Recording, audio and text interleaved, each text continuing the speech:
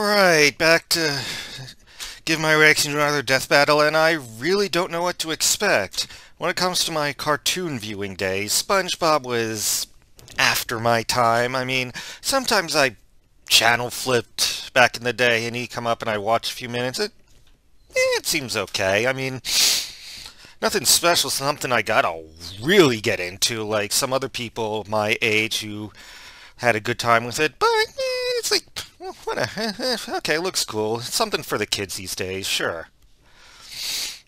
There was a game for it made by Climax for the GBA, and they're the ones that made this offbeat action RPG for the old Xbox called Sudeki and Silent Hill Origins, which is, to this date, the only Silent Hill I've ever replayed, and it was pretty good. A bunch of British guys did it right. Hell, then again, what do I know? I thought Homecoming was also good, but okay, we're getting off topic. And as for Aquaman, don't know what to expect about Aquaman. I mean, I really didn't learn a lot about Aquaman until the movie. I didn't even know that Black Manta was black. So, enough jabbering. Let's get on with it. Alright, 3, 2, 1, here we go.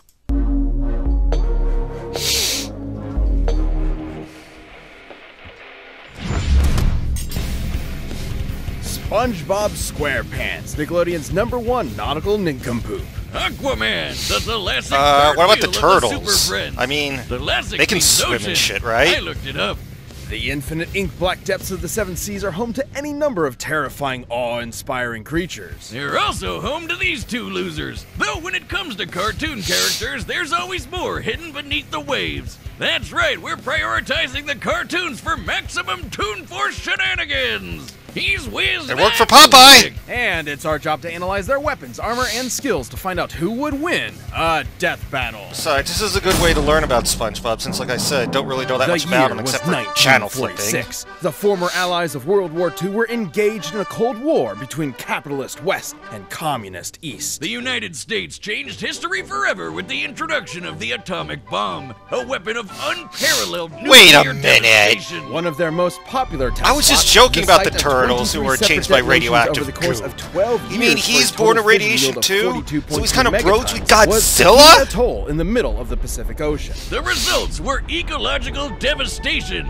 And perhaps something more. Deep beneath the atoll, the fauna began to change. They evolved. Seriously, is this language, SpongeBob technology, and lore? society. This Bikini Bottom organized into a monarchy under the god King Neptune. It developed Holy a free market economy shit! and a thriving I've artistic missed out! Even the simplest underwater creatures became capable of complex thought, including the very first multicellular organism to be categorized as part of the animal kingdom, the sea sponge. And one sponge in particular, the greatest of Order them, Rotifera, lives in a I think. pineapple under the sea. I probably fucked that up. Oh! SpongeBob SquarePants. No, I wanted to sing the song. I don't know about greatest. SpongeBob may headline one of the most popular children's cartoons of all time, but he's a total dork. He's a painfully naive man-child whose only ambition in life is to continue his minimum wage job as a fry cook at the Krusty Krab. Really sounding like a Squidward there, Wiz. And no one wants to be a Squidward. Sponge Robert might not have the flashiest life, but he's happy. And that's what matters, ain't it? Not in Death Hey, look at Battle, me. it I doesn't. slum it at SpongeBob a is routinely public health physically reference incapable of laboratory, and even I'm the doing most okay. basic tasks. Right? Almost like anti-Toon Force. He's the biggest wimp in town, like the time he failed to lift a glass of lemonade, or the time a school bully gave him diarrhea, or the time he effortlessly rotated the entire planet. Huh. Oh, we're in for some shit now, aren't we? Despite being a real sea Okay, he creature, can turn into SpongeBob an is more like a Eldritch kitchen sponge. MC Escher Absorbent abomination. And yellow and porous as he after Awesome! He can stretch and shapeshift his body. Oh, any can he way just likes, grab his duplicate balls? himself through asexual reproduction, and absorb immense amounts of liquid. Wouldn't he always be full, though? From an entire lagoon to, oh god, enough water to replace the moon? Oh, and for some reason, he has an insane healing factor. He survived being torn in half, vaporized, having his soul removed from his body, and literally being unraveled out of existence. Okay, I think we're good. We can just end the rundown here. No. I need to see how deep this rabbit hole goes. I was just kidding Perhaps about, his like, most the Popeye mind-bending level ability is his bullshit. control over bubbles. No, stay with me, this is unbelievable. Like a soapy Green Lantern ring, his bubbles can become anything he wishes. From guided cruise missiles to sentient life and that's entire right. Some of bubble his societies. PS2 and GameCube That's games a pretty were similar highly effect to his regarded. magic pencil, which can draw anything he wants into existence and erase it from reality just as easily. The pencil was so powerful, SpongeBob sent it back to the surface where it belonged. But in later seasons, he still just has it for some reason. And finished! I call him Doodle Whiz. Whiz, he's just like you, but I made him with a pencil. I'm calling the police. Doodle Even Whiz the Smash! godlike in SpongeBob's yellow hands, like his reef blower, which hoovered up the entirety of Earth's oceans in seconds and then exploded on top of SpongeBob all at once. It's estimated the entire mass of Earth's oceans is about 1.5 quintillion tons. Considering Not all the enough water to we cover fill the planet entire in about Earth, 1 second, creationists. That'd be a kinetic energy of over 6,000 yotatons. That's enough energy to nuke Jupiter 13 times over. And SpongeBob was completely unharmed. His hydrodynamic spatula isn't just an impromptu bladed weapon, it's also his primary instrument to create the greatest foodstuff Bikini Bottom has ever seen.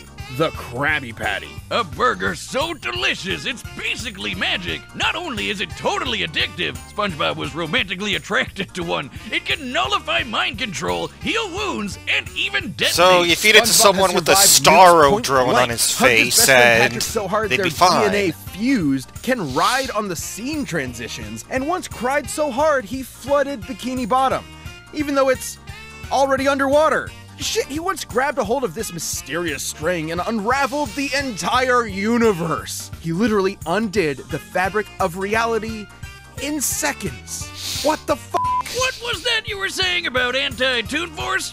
I'm sorry.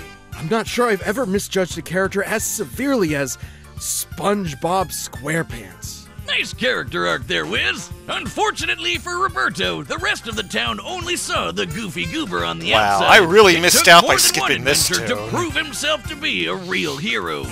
You think he ever banged that squirrel? He's crushed Plankton's Plan Z. Notice won how the battle of quickly- Bikini Bottom against an army of killer robots, and even teamed up with how fellow quickly Nickelodeon Wiz stars changed the Jimmy Turner, Jimmy subject. Neutron, and Danny Phantom to save the Nicktoons multiverse. His biggest weakness is that he's a giant, suicidally naive idiot. And depending on the humidity of the atmosphere around him, being out of the water can dehydrate and permanently incapacitate him. Oh, also seasonal rot. Those first 3 seasons are pure gold, but after that, oh boy. There's this one episode called Squid Baby where Squidward gets brain damaged into a giant baby and shits himself on screen.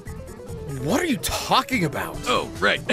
Trials and tribulations and Hasselhoffs aside, it wasn't until SpongeBob accepted himself for who he was that he was rewarded with the greatest boon of all. Middle management! So if nautical nonsense be something you wish, then pray to your yellow porous god for mercy, because his whimsical laughter is the last thing you'll ever hear. And we don't get to hear it. Aquaman, King of the Seven Seas. We've covered Arthur Curry on the show before, and he's actually secretly awesome! That's right, Boomstick. But the version we're dealing with today is from the bargain bin cartoons from the 60s and 70s. Ah, come now, on. You might assume that means It wasn't this for that. Aquaman is a total loser, but really, Like have Scooby you and watched shit, all come those on. cartoons? Remember, this is from the era when Superman was sneezing solar And now we have systems Gay apart, Velma. So get ready. Finally! Its origin is basically the same as the Silver Age comics. Tom Curry was a humble lighthouse keeper who decided one day to fuck a fish. He did not do that. He procreated with Atlanta, an Atlantean from the underwater city of Poseidonus, and from their union, Arthur Curry was born with magnificent aquatic abilities. And he's the king of Atlantis, too! Oh, wait, no, it says here that was introduced in the comics later. Here he's just some guy with magnificent aquatic abilities and a giant mutant seahorse that neighs just like a land horse. This Aquaman comes from a time when everybody who's anybody had their own secret cave with assorted gadgets. He's got an underwater jet ski, a net, octopus ink, a water pistol, and a portable heat ray to blast right through solid ice. Not exactly mind-blowing, but You know, I'm sure we're ramping up. We sure are. Aquaman's hybrid human Atlantean biology grants him superhuman strength and the ability to breathe underwater indefinitely and withstand the crushing depths of the ocean floor. The pressure at the bottom of the Mariana Trench is 16,000 pounds per square inch. That's like being stepped on by 100 elephants. Which is a lot, I guess. Aquaman is also an incredible Yay! swimmer. Boomstick did some science! In under an hour. That's almost twice the speed of sound. He can create water balls and whirlpools out of thin water, and fittingly, water-based attacks are completely ineffective against him. And of course, you can't forget his Blastoise use Hydro Pump. He can It doesn't talk work, to you fish, piece of and he can dumb even shit. control people's minds and give them seizures, right? Oh, actually, that second part is also just from the comics. Cartoon Aquaman can talk to fish, which is awesome. His telepathy can reach several miles, summon hundreds of sea creatures at once, and works on anything from microscopic organisms to alien life, as long as it's Cyanobacteria, alien do life. my bidding! And still mind control them, right? Kind of. He can free them from mind control and even influence their emotional state to some degree, but besides that, there have been times when sea creatures have just ignored his commands outright. Wiz, I'm gonna be straight with you. You haven't said anything remotely mind-blowing yet. Does this Aquaman actually suck? Hold your seahorses. Aquaman's exploits were so world-renowned, he banded together with Earth's mightiest heroes to form a team capable of defending the planet, nay, the universe, from any threat. The Super Friends! The Super Friends! They're like the dime store knockoff version of the Justice League. What? No, you've got heavy hitters like Superman, Wonder Woman, and Batman, Keep going. Flash, Green Lantern, Uh-huh. Apache Chief, Samurai, Black Vulcan, the Wonder Twins, and their pet monkey Gleek. Wiz, stop. You're embarrassing yourself. No, wait, his best direct strength feat was when he, moved some trash. About 50 metric tons of it. The jokes write themselves, huh? Fun fact, Aquaman once enrolled in an American college under the name Mr. Waterman. So we're working with a pretty hefty IQ here, huh? Okay, so he's lame, inarguably completely lame. I was convinced I'd find some crazy, insane Popeye punching out the animator feat somewhere, but no, he sucks. He actually sucks. His best feat is literally garbage.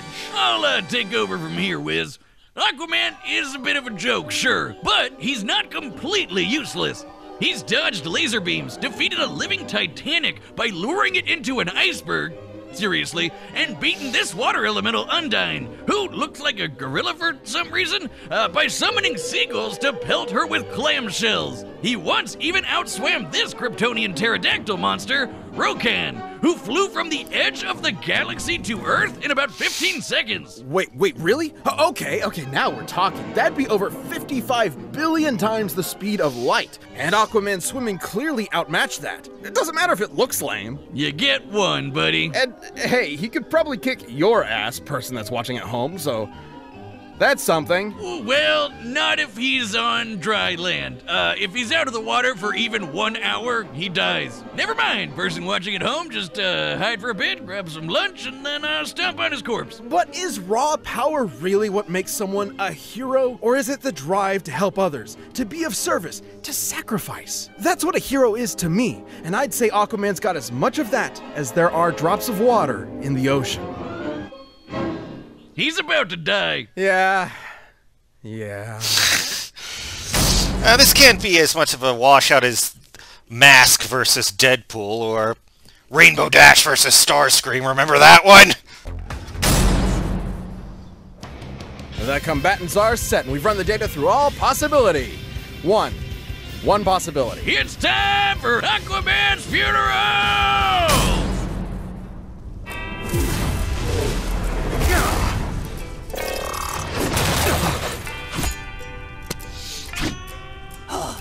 Mermaid Man? Wait a second, you're not Mermaid Man. The name's Aquaman, evildoer. Evildoer? I'm a hero. I saved this city. There's only one real hero here, Fiend. And he's a super friend. You see, sir, I'm a sea sponge, phylum Porifera, and you can't just... Porifera! I think that was the phylum name. God damn it. How about a little karate, Waterman? It's Aquaman!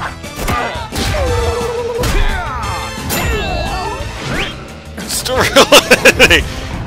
Of course. He's a sea creature. And as the king of the seas, he's mine to command.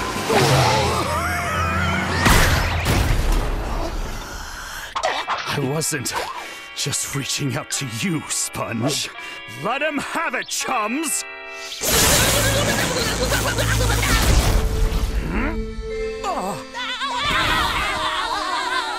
Great Neptune! Get a load of this, Seaman! Damn it, it's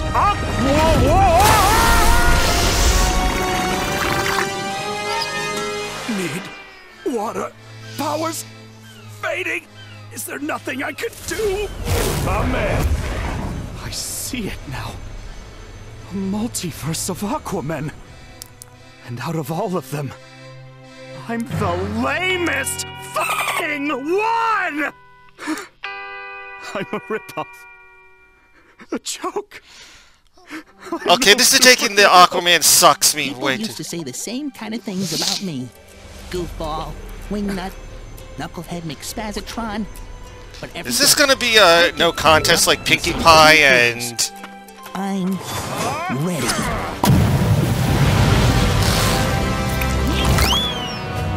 May the best hero win.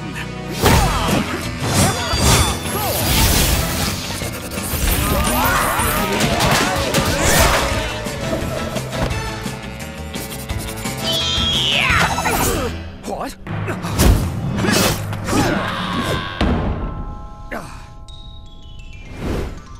The other side of the universe.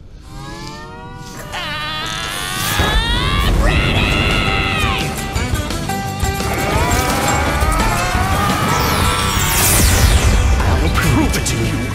I'll be a real superhero.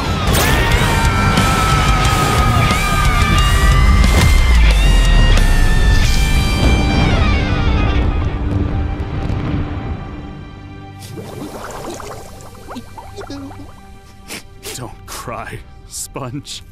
Let's be super.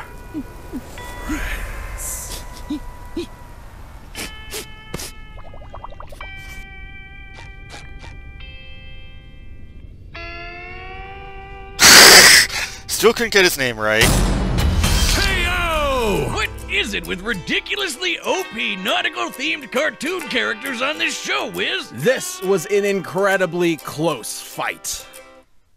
Gotcha! Obviously, Aquaman didn't have a snowball's chance in hell in defeating this little spongy bastich. Where do we even start? With his bubbles and magic pencils, SpongeBob could basically do anything he wanted. There was no way Aquaman wouldn't get totally overwhelmed, especially with his much more limited arsenal. I can't think of a more lopsided matchup than someone whose main attack is throwing water against a sentient sea sponge. Aquaman's only potential option was his telepathy, but as we've covered, it's far less powerful than his comic counterpart. There's no reason to believe SpongeBob wouldn't just ignore Arthur's commands. Even if it was straight up mind control, SpongeBob's Krabby Patties straight up cancel mind control. And really, nothing Aquaman had could overcome Bob's utterly broken regeneration. The little yellow dude has survived being completely disintegrated into dust and even erased from reality. All Aquaman can do is punch kind of hard, and even that's basically useless against Bob's squishy body. Maybe Aquaman could have found a way to dehydrate SpongeBob enough to keep him permanently incapacitated, like when he and Patrick were trapped in Shell City. But that would require the fight to take place out of the water, which